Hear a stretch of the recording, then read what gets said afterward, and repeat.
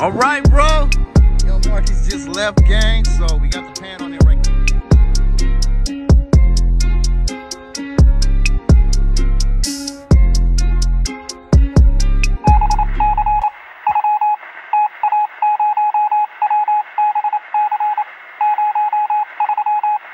What's cracking, y'all? It's your little homie, Elco Warren, and you know I'm up in the rock shop. Wrenching, y'all better not be sleeping. Yeah, man. You see it's a beautiful day out in the hood.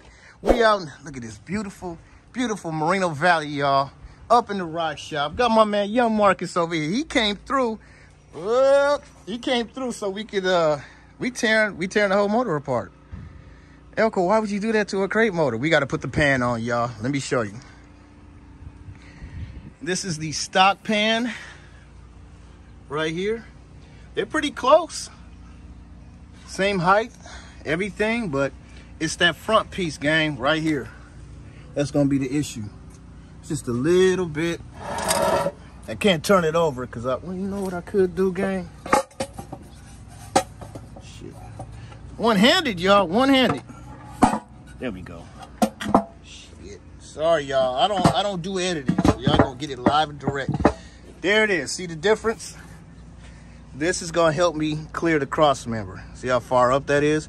Now Marcus was saying, man, yeah, if you handy with it, you could notch out the pan or you can notch the frame out to get that clearance. And I've seen a lot of the Malibu Racing.com, a lot of those race head dudes, that's what they'll do, especially when they go to rack and pinion steering. They add this K-member bar or whatever. But this is not the Holley pan, gang. I didn't want to do the Holley pan this time because Holley nickel and dimes the fuck out of you. Excuse my language, but they do. This is the TSP pan. I'll leave a link in the description. I'm hoping that this is going to work out. It looks exactly like my Holley pan, the 302-2 pan, the second one that they came out. Same everything, except it doesn't have a Holley brand right here. This is made in China like their shit too. I bet you it's out of the same warehouse. But there it is, gang. So what we going to do is we going to slap this on. Then we going to slap... package, thanks. Then we're gonna slap this and drop this thing up in the Elco, man, and hopefully it'll work out. All right, y'all, fading it out. All right, bro. Young Marcus just left, gang, so we got the pan on there right quick. This is all just a mock-up.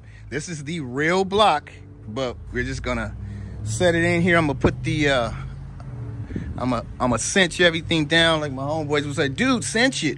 So I'm gonna cinch everything down so it's as if it's the final deal. So then nothing's kind of teeter-totter, and I want to see how this is going to sit in here with this pan. This is a Holley knockoff TSP pan. I'll leave a link in the description for it. So there it is, gang. We tearing into it and swapping parts over. Yes, sir. All right, y'all, fading it out. And we fading it back on in with your little homie. And you know we in the rock shop. All right, gang, it's the next day, man. I was out here late with the young homies, man. They had me out here late, messing around with stuff, and it is a hot mess. Sunday, man, woo-wee. It's like I clean up, and then boom, it's all right back. That's what happens, man, when you're in the lab. It got out here, I was out here pretty late, man, and all kind of mosquitoes and stuff was eating me up. So I kind of just threw everything in here and ran in the house. They chased me out. But yeah, so we out here today, man. I got to get this cleared out, gang. We are at, oh my God. Picked up those SS seats. My boy came through, Elco Marcus. He came through and we did a swap. I had another set of SS seats and he didn't want to mess around with trying to figure out how to get these in. So I went ahead and said, hey man, I got time, cuz I got time. So we went ahead and swapped it. I threw in a center console and a bread box. And y'all know the bread box seat and center combo, shit, that's big money now in the G-body community. So young bro came up. I've been wanting these forever. So now, you know, the grind starts. We'll be figuring out how to get those in. It's the driver's side that causes the problem. So we'll get it all figured out. That's what I like to do, man. You know, if it take a year to figure it out, I'm a do it. So plus you see where the SS is, man. But yeah, gang, so I got to get this all cleared out, man, and ready to go because I got some more packages coming. We got the tuck bumpers for this right here, this demonstration. I sound like my man. I got some tuck bumpers coming today. They were finished up. My man JP Automotive is coming through. Josh Prather, he's coming through. He gonna hand deliver them. So they make them and he's delivering them himself. That's what I'm talking about, customer service right there.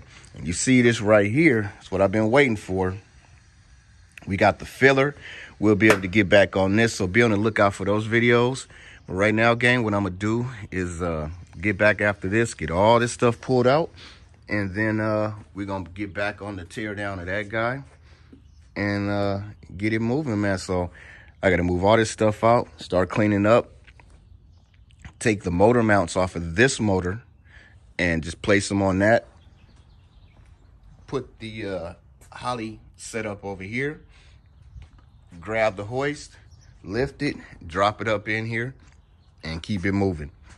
And so what we're doing is we're trying to test the oil pan that I picked up. We already took off the stock one and had to take the pickup tube off because it's orientated, it's different.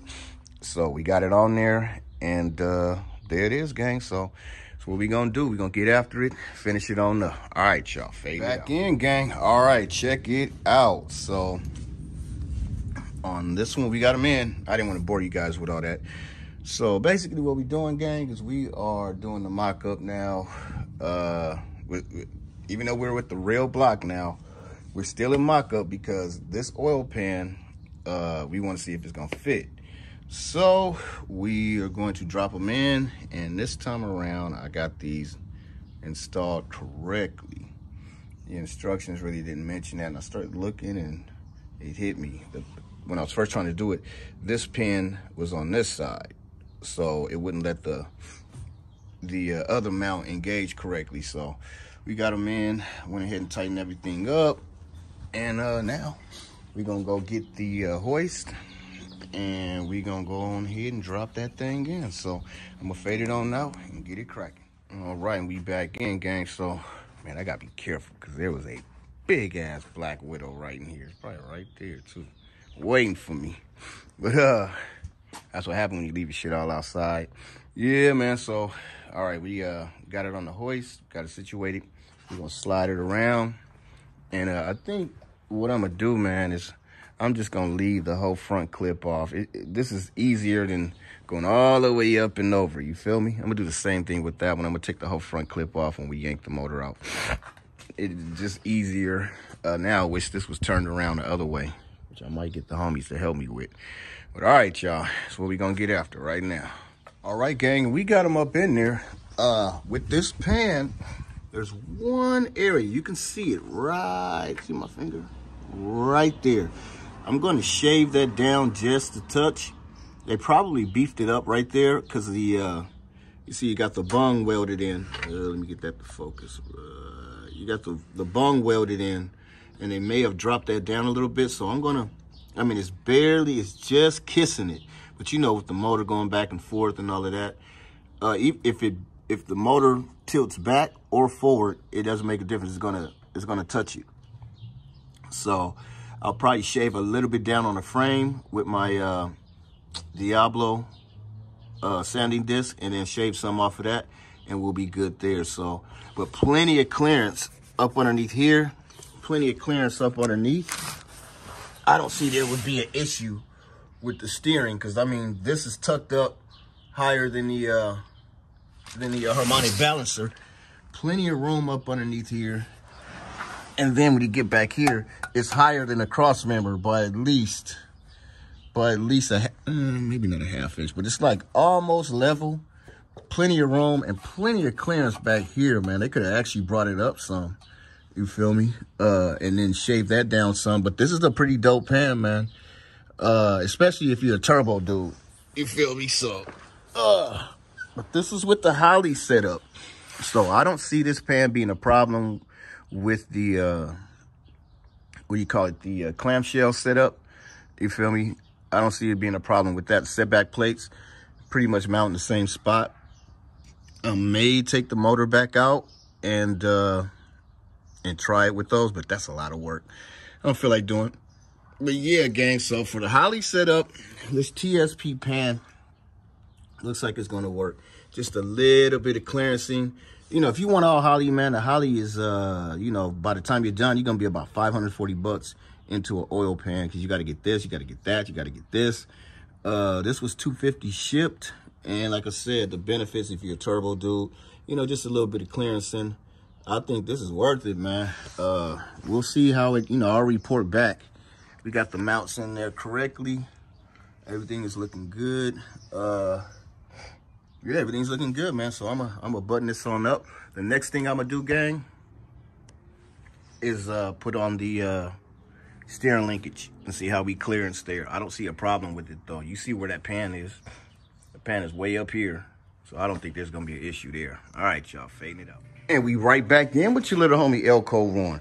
All right, y'all. Yesterday I was wiped out. I mean, I was literally 2 hours of sleep, back up on stuff all day, man. The big homie Josh Prather from JP Automotive came through. He dropped off my tuck bumpers for me, so things are moving right along on this Elco project. You know, we got the digi tail lights in.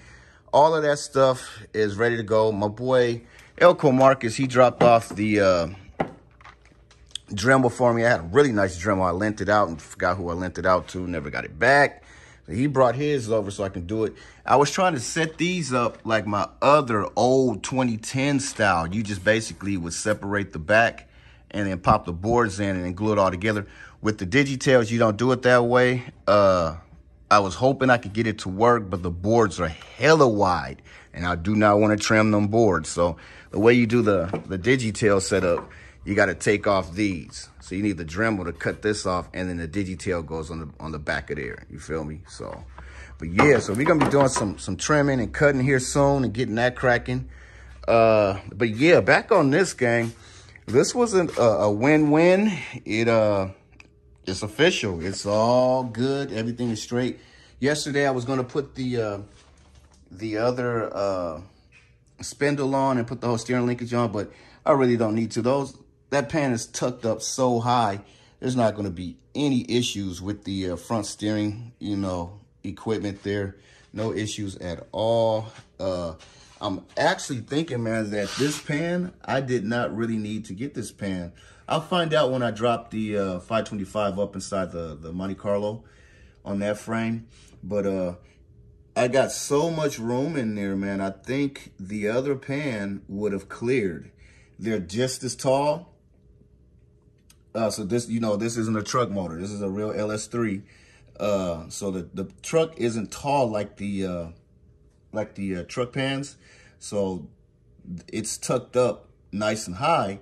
But the problem area would have been right here up against the cross member. But I think, man, that cross member clearance is good on that pan, and we'll find out. I was going to lift this pan up, put the other pan back on, drop it back down. But honestly, man, I'm ready to move on to this now. And this is a success. I'm good to go on that whole situation, man. So we'll be getting the flex plate for it next. Headers. The headers are definitely coming next. I think that's next on the hit list, man. I'm going to cop that and keep it moving there. Yeah, keep that moving on that. And, but yeah, gang, so I don't want to bore you guys too much longer, man. I got to figure out where the hell this motor is going to go. I think what's going to end up happening is that's just the mock-up block. It's nothing. So we're going to, and I'm not going to use that pan for anything. It's just for mock-up. I'm going to take my intake off, set it back up in this home. And that's it, man. And I'll probably use that stand to hold this block. I'll get on that probably tomorrow morning when I wake up. But there it is, gang. So be on the lookout. I think the 5th edition, the 5th video is what I'll be on for this. So we got the chemicals in, we got the cleaners in, we got the etching should be here. And I got the actual stuff I need to fill in all of this and smooth the firewall. That's all in as well. So be on the lookout for that, gang. But anyway, man, I don't want to bore you guys too much longer. Let me take a step back. That is a clean look, man. Whew. I must be a good little wrencher because 0 mile crate motor straight from GM Performance. Wow, LS376 525 gang. This is going to be fun as hell in this motor, especially with all the suspension mods that we got going on here. Let me go back here, man, for anybody that might be new. Let me show you what we got working. My camera is hot right now, so you can't really see, but you see we got that Pro Tour bar. We got the Vikings here, double adjustable guys right there from Spawn. We got the double adjustable uppers. We got the UMI bar. Hey, this is gonna be a solid little build, man. I had the bags up in here, but we took those out for this Elco project over here. So I had those bags and those springs, but we took all that stuff out. So all my original suspension, all my cleaned up suspension and hotchkiss and all that stuff, you can see the chrome front hollow sway bar. That is a dope sway bar, by the way. It is thick as hell, but you can pick it up with your pinky because it's hollowed out. That's the this one from Spawn, and the UMI bars, same thing, thick. Those are solid, heavy as fuck. That right there is ridiculously light. I wish I could keep it, but it's chromed and she wants it, so there it is. But like I was saying about that pan, I think this pan would have worked. I think it would have cleared the cross member. We'll find out soon. But anyway, gang, it's your boy Elco Warren up in the, I'm sorry, y'all, messy ass rock shop. Doing what I like to do best, y'all, and that's keep it Chevy.